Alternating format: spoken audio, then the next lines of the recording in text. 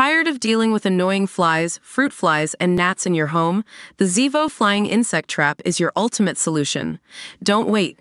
Check out the link in the video description now to get your Zevo Flying Insect Trap on Amazon and enjoy a bug-free home today. Police in Alameda, California are investigating an incident at a youth basketball game where one 13-year-old player stomped on an opposing player's head. The incident was captured on video between youth teams Peyton's Place and Tumakbo United, a team made up of Filipino-American children. One of the players on Tumakbo United, identified to ABC 7 San Francisco as the son of Eva and Roderick Gingab, was the victim during a loose ball situation. He was down on the floor and this kid just came and just stomped on him and on his head, said Evan Gingab.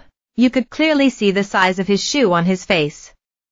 My son suffered a concussion for the first time he played basketball. The parents say that their son is currently in concussion protocol and continues to deal with headaches stemming from this incident. Meanwhile, the family of the boy who did the stomping claimed that he was standing up for his teammate.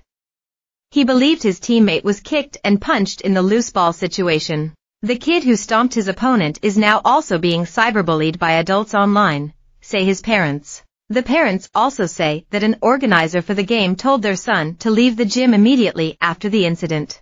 Peyton's Place says the boy is seeking help to control his emotions and he is not playing with the program at this time, according to ABC 7.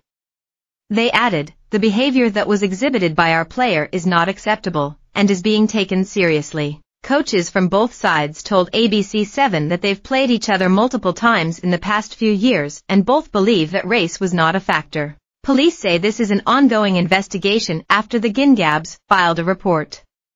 When Alameda police conclude their inquiry, it'll be taken to the Alameda County District Attorney to determine if any action should be taken. If we don't say anything right now, this kid will think it's okay to do it because he's young. He thinks that walking away from this situation is okay, and it's not okay, said Gingab.